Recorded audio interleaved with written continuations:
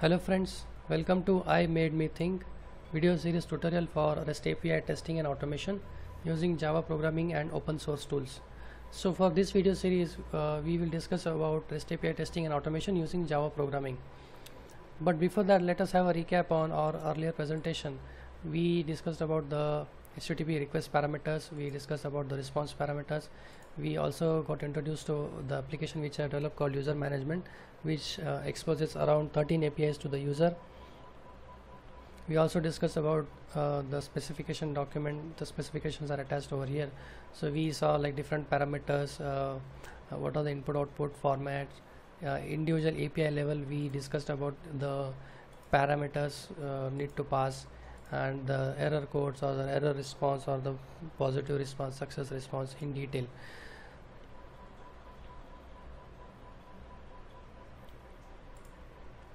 We also discussed about how to install the application locally, how to host it locally. So you can do it using Tomcat.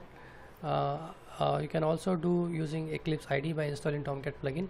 So my separate individual Tomcat is running over here, and this is hosting the application called user management. Now before proceeding for which Java libraries we are going to consider, let us think about the testing aspects. So to test APIs, valid input, valid output, invalid input, invalid output, and to test few typical sequence of user action. So as we saw, there are around 13 APIs which are exposed to user. So we are not going to test all the combinations of 13 APIs, but we will discuss about certain common sequence of user actions for our test. So I came up with these 6 scenarios. Some of the scenarios are positive, some of the scenarios are negative. So overall we will see a lot of operations. For example, get sign up parameters, actual sign up, and then activate basic account, sign in and sign out. So we will see a couple of examples here.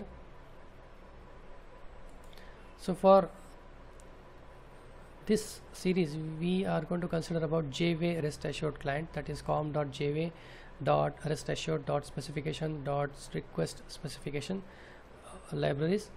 So we will see how to Maven dependencies, typical get and post request using this library, header settings, raising HTTP request, parameter passing, response handling. If you have any doubt, any question, please put it in the comment section. I will try to answer most of them. Also, please like and share the video series and share it among your friends. Thanks for watching.